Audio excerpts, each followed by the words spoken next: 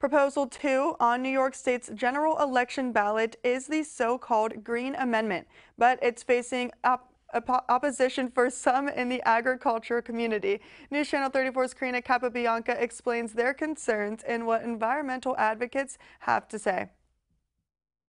On this year's general election ballot, voters are asked if an amendment should be added to New York State's Constitution to establish the right of each person to clean air and water and a healthful environment. This campaign to add an environmental right to New York State's Constitution actually started, about 5 years ago. We've been working with a number of citizens groups here in the Capital Region and Hoosick Falls. Environmental advocates say there's currently no express law in the New York State Constitution that guarantees the right to drink clean water and breathe clean air, but the proposal has come under fire from some agriculture groups who say it's too broad and will lead to lawsuits. In a statement, the New York Farm Bureau president said this has potential implications for farmers who may face new legal challenges from anyone who disagrees with their farm practices, undermining strict science-based environmental regulations already in place in New York State. Farm owner and vice chair of the Northeast Dairy Producers Association, Keith Kimball, had this to say. The right to clean air and clean water and a healthful environment sounds